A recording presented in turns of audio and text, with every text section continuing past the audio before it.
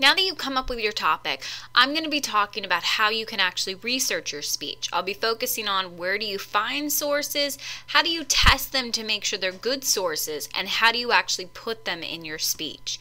Now, before I talk about that, the first thing I want to address with research is Google. So again, I have to bring it up. Now, this is where most people go, and Google can be a great source, but it also can be one that you might want to avoid. The reason being is because studies have found that millennials, those born between the 1980s and the 2000s, are not that good at using Google as a resource.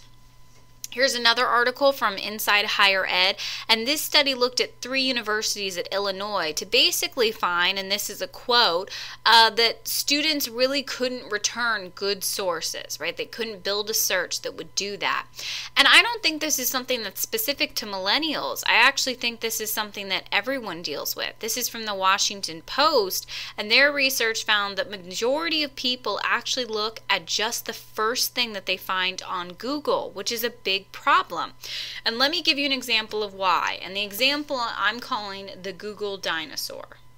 So right now I'm at a blank Google page and I'm going to type in this question: what happened to dinosaurs?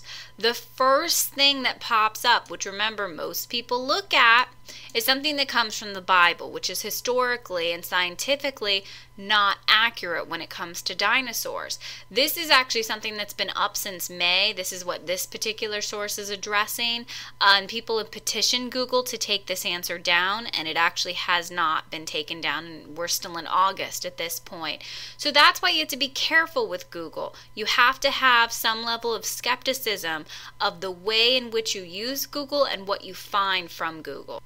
So now that we've talked about the issue with Google, let's discuss what's going to be addressed in this video. First, I'll be talking about how do you determine if something's a credible source, how do you properly use Google, which you have to do it with caution, and how do you use the databases and access books digitally.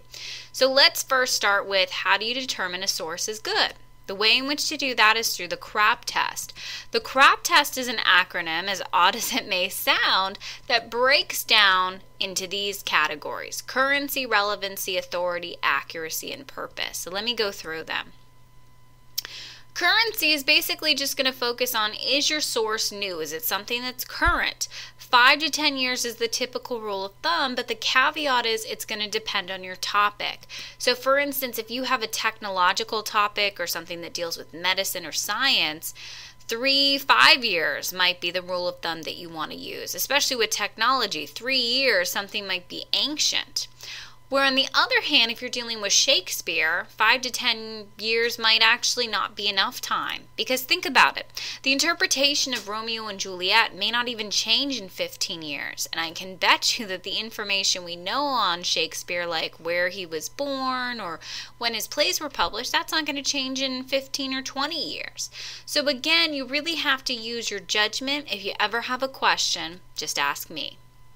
When we're talking about the relevancy, you want to ask yourself, does this directly connect to your topic and project? Now that might seem like an obvious question, right? Your research needs to be within the realm of your speech topic. But you also want to consider the appropriateness of it, right? Does it properly connect to your audience? So if it's something that's offensive or explicit, don't include it. Or if it's not something that's appropriate in the sense that an academic college course probably wouldn't want it, then don't put it in there. Authority. This is another important thing, right? Who is the source? So if I'm doing a speech on cancer, the American Medical Association would be a great source. Where Dr. Oz, probably not as much. Yes, he is a doctor. However, he's also an entertainer, and a lot of the things that he's said on his show have been proven to be false. So you really have to be careful with these kinds of things. What you want to ask yourself is, what credentials do they have? And this is of an institution, of an individual, of a website. All of these sorts of things you want to ask. What are the credentials? How can they prove their authority? Specifically with websites, things you want to look out for are URLs that end, in particular, with .edu and .gov. That would, of course, mean they're from educational and governmental websites. .org can be good, though you do also have to be careful with that. You then need to go back to that question of, do they have credentials, right, for the organization that you're dealing with? Another thing is accuracy. And this actually is probably the most important thing that you actually could ask in the CRAP test. Without this, all the other ones don't count. Let me give you an example. I had a student who wanted to do her speech topic on vaccines and autism. And she wanted to talk about how vaccines actually cause autism. This was a couple of years ago. And a lot of the source materials she found came from this guy, whose name, unfortunately, I'm forgetting right now. But he basically falsified research saying that there was a connection. He published it. Once the journal realized he falsified it, they retracted the article. But a lot of what she was finding was basically going back to this information. So she really couldn't find a lot that was really credible, and essentially found things saying that our rates of vaccines have actually radically decreased, but our rates of autism are going up. So that fact in and of itself kind of disproved that theory. So it's really important that you actually have more than just a handful of sources, particularly credible sources, going back to the first A of authority, that you can really find. Another thing that's important to question is the purpose, right? What is the goal of the particular person or institution that you're getting information from? So let's look at two examples. This is Bill O'Reilly from the Fox News Network, and this is Nancy Grace from CNN. Now, both of these individuals have journalistic and or legal backgrounds, which would make them credible. However, they're also on shows, which makes them entertainers, right? Their goal is to titillate the audience to some degree, to get them angry or upset or passionate about a particular issue. In the same way that the National Rifle Association and the Brady campaign both have agendas, right? One wants less gun control, the other wants the opposite. That's not to say that the information coming from any of these groups or individuals in and of themselves is inaccurate. What you want to do is be careful of the slant that they're giving to this information. Because they have a purpose beyond just the journalistic or informative, there's the possibility that they could shade the information in a way that doesn't represent it in its most truest form. So you do want to be careful about that. And there's other sources out there that are better than all of these, so stay away from them. So the CRAP test can be really effective, again, at pinpointing good sources. I have a worksheet on my faculty page that you can utilize in order to determine whether one is good or not. It actually gives you a scoring process, so I'd recommend looking at that. But I also want to show you how this works in practice. So this is a particular issue that's come under controversy recently, Planned Parenthood and the selling of fetal tissue. For those who are not familiar with this issue, the Center for Medical Progress in the last couple of weeks has published some undercover videos that assert that Planned Parenthood has been profiting from the sale of fetal tissue. What I'm going to do right now is show a quick clip from CNN just to kind of catch you up on the issue, and then we'll talk about the information that this group has released and apply the CRAP test to it. If we were doing like 50 to 75 per specimen, that would be like 200, 300, right? And we'd be comfortable with that. But like, so it's like stuff like this. Like we don't want to do like just a flat fee of like 200, and then it's like. No, and I think the per item thing works a little better just because we can see how much we can get out of it. That was a clip from a series of sting videos shot by an anti-abortion group that appear to reveal Planned Parenthood negotiating prices for fetal tissue. These controversial videos have prompted Congress to once again attempt to defund Planned Parenthood. And joining us now is the man behind those videos, David Daleiden. David, thanks so much for being on New Day. Thanks for having me on, Allison. Okay, David, let's talk about what we just saw in that clip and others that you've released. It appears that there's some sort of negotiation going on, and what Planned Parenthood says is that it's about the transfer of fetal tissue to biotech companies that will use them for research. And all Planned Parenthood says they're trying to do is to cover their costs for handling or storing or need be to get reimbursed for that. They say that they're not selling the fetal tissue. And by the way, covering costs for the transfer is totally legal. So where do you think the smoking gun is? Right. So there's basically 2 points there. The first point is that Planned Parenthood is very openly admitting that they do harvest the fetal tissue and they do receive payments in connection with that.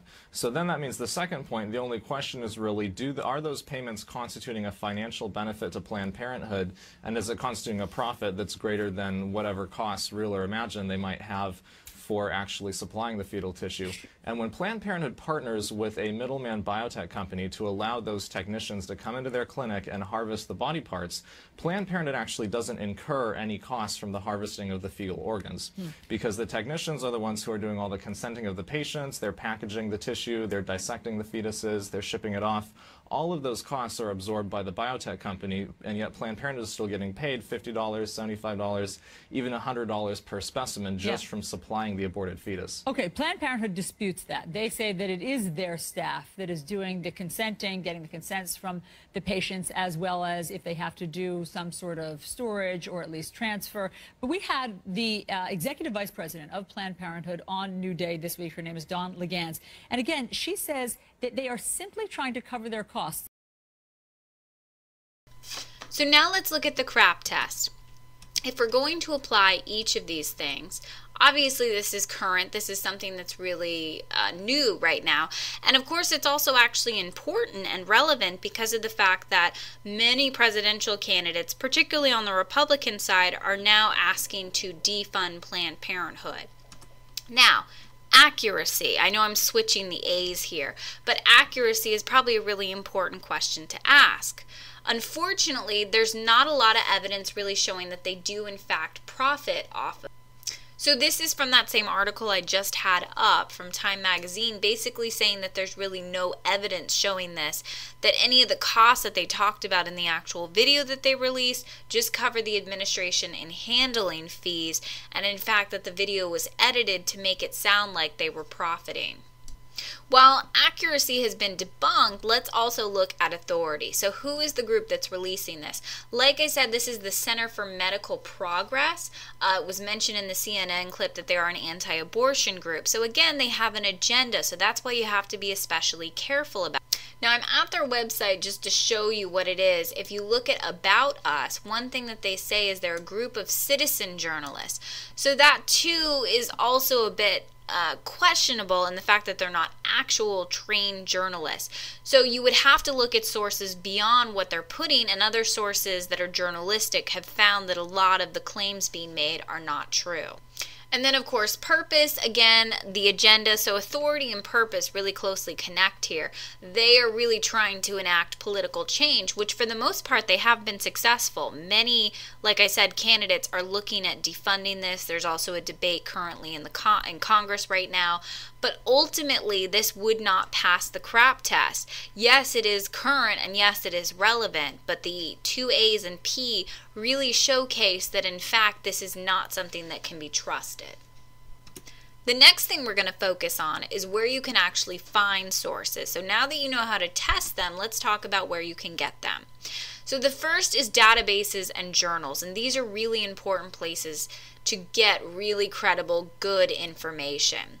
The first thing I'm going to talk about is how can you access the Palm Beach State databases, because you have access to them both on and off campus. So how you're going to actually access them is through the college's homepage.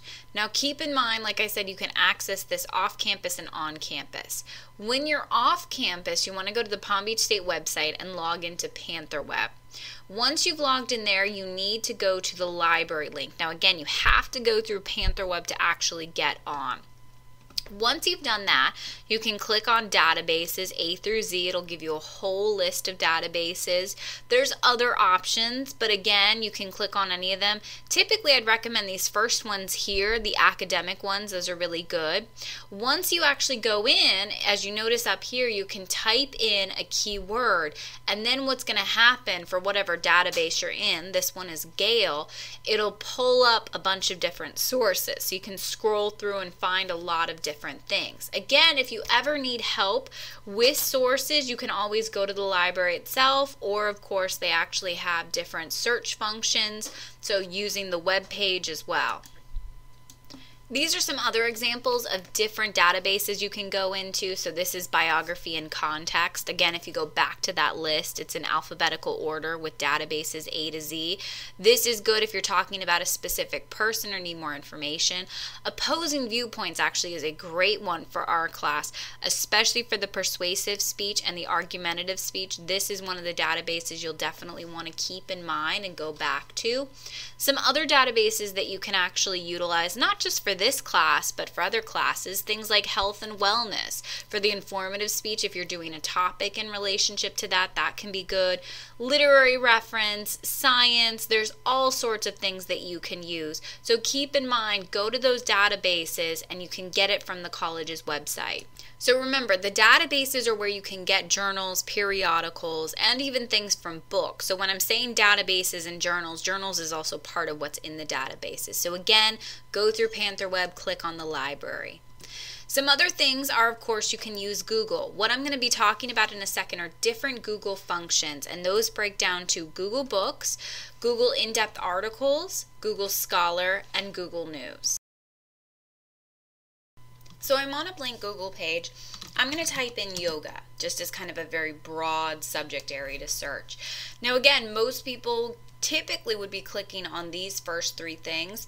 One thing to note, yoga, as far as Wikipedia, not a good source. Please, please, please do not use yoga. And wasn't expecting this one, but whatever.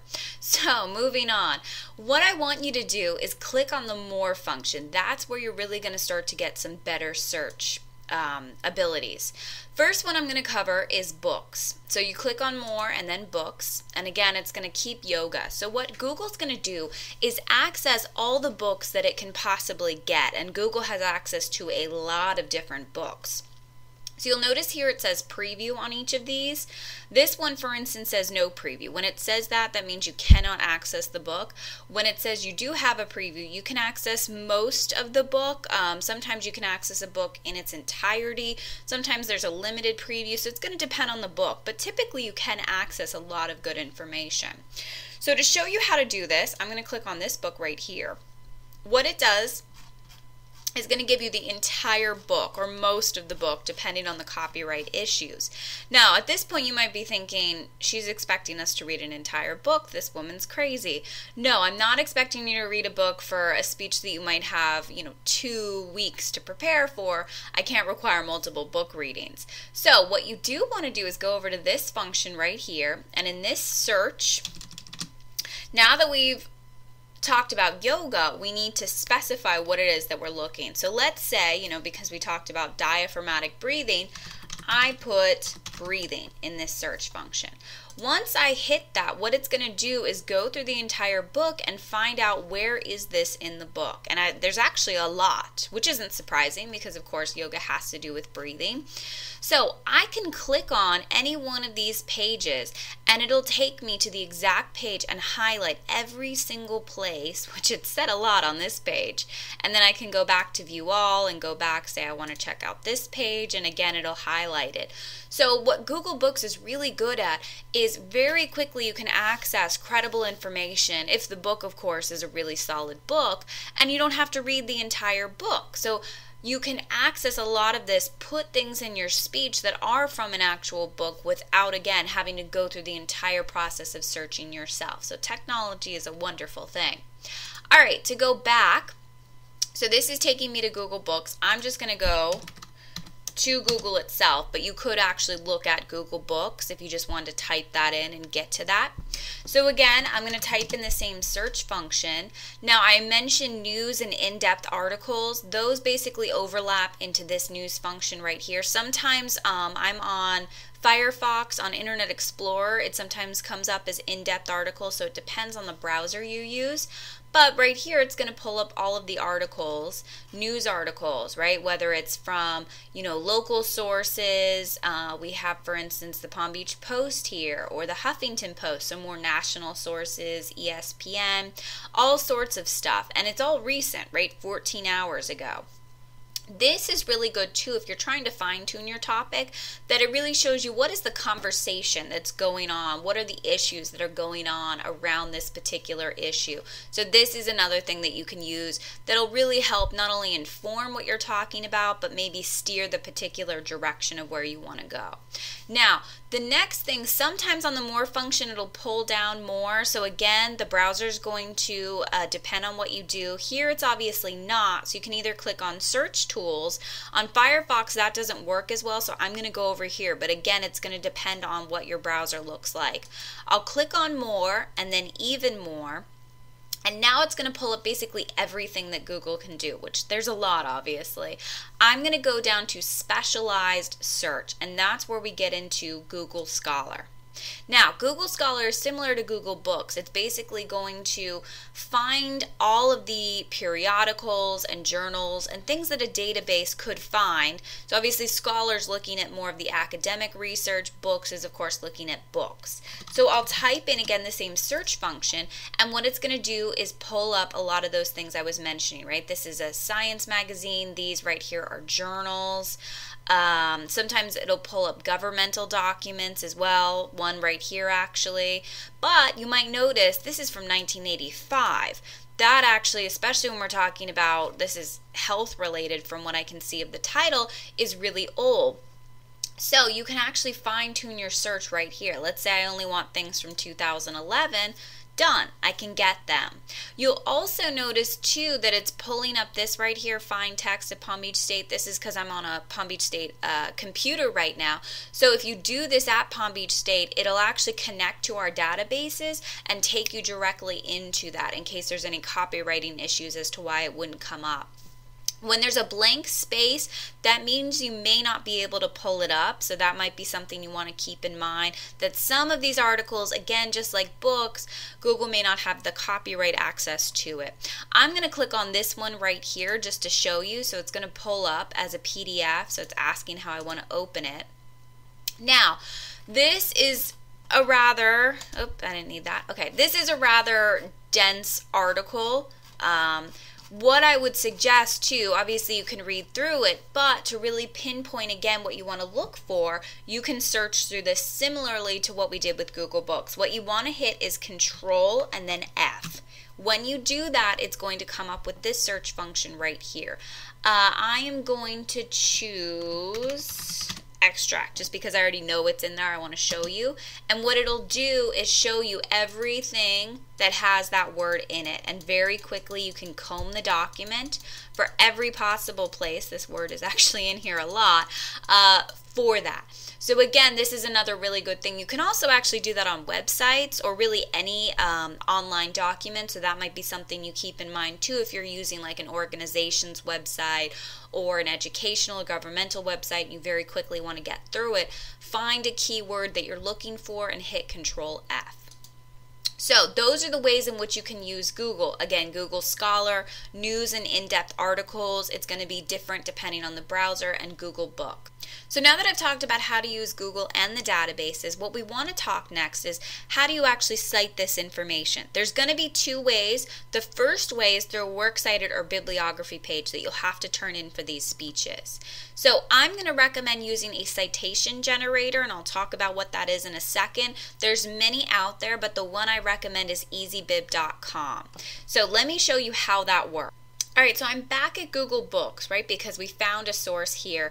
I'm going to click on this book instead just to show you a different example. So the reason I'm coming here is because you have to go back to your sources in order to put them in the citation.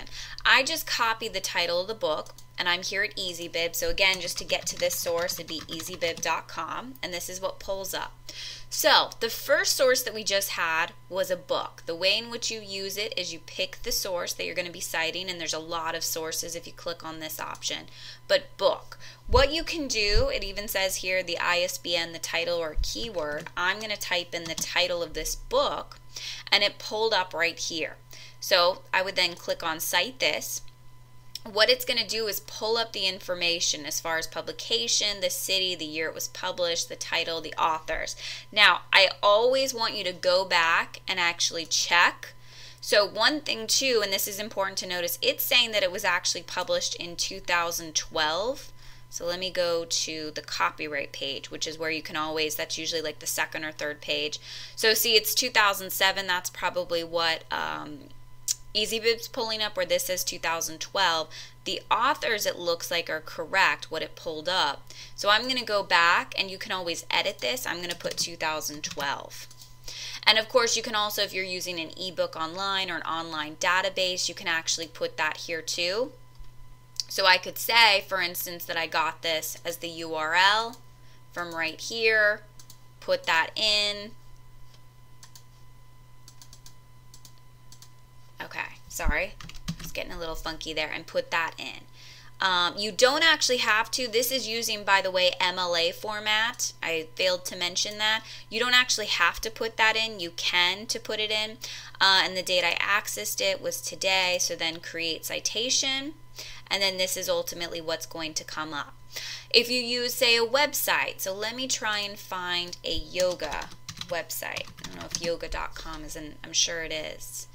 Okay, it is an actual website. Good to know. So let's say I used this right here. I would then copy this particular website and then put it in right here. And then it's going to pull up the information. So you'll see too, it's not giving all of the information. Again, like I corrected before, sometimes you can actually go back in. So just say continue. And let's say there is no author, right? Sometimes on websites, there's not a particular author. I'm not seeing anyone here. I'm getting a copyright for this particular company. You could use that as the author, or the actual, I'm going to correct that to the actual person, or of course the yoga.com as the author itself. Electronically published, I'm getting 2014 is the copyright. So I can always put that in there if you don't have a specific date. So again, some of this information on websites, you can always go to the very bottom, and usually what you find there is what you're going to end up being using. So let me correct that, and it's actually called poses. So this is actually a good example because I am having to clean up some of this information, and you can do that. Sometimes EasyBib will come up with all the information and it'll be perfect, but I think this is good because you can see that in fact sometimes if you have to change it, you can. Now it's going to create the citation. This is the citation. Now this is also another really great feature. It's actually alphabetizing these sources. And then what you can do, now let's say I have all my sources. Let's pretend I'm just using these two. I can go into exporting this. So if you want to copy and paste it, I'm going to go here to print. Now I'm not actually going to print the document. What you can do is click on download. And then this is what's going to be pulled up, right? So it's going to give you a works cited page set up for you in the correct format. So this is really a wonderful, tool. Now, like I said, EasyBib is the one I recommend. There's a lot of citation generators out there, so it's up to you if you have another one. Our library uses Noodle Tools. I find that to not be as user-friendly, but again, it's really up to you. And of course, you don't even have to use a citation generator. If you want to do it old school, by all means, go right ahead. I'd recommend probably using technology and then just double checking to make sure everything's okay. So now that we've talked about how to cite it in your bibliography, we next need to talk about how you're going to put the sources in your speech. And one thing that's really important to talk about with this is the way in which you do that to avoid plagiarism. So plagiarism basically breaks down to using someone's ideas and taking credit for it. So let me give you a brief overview of how plagiarism works.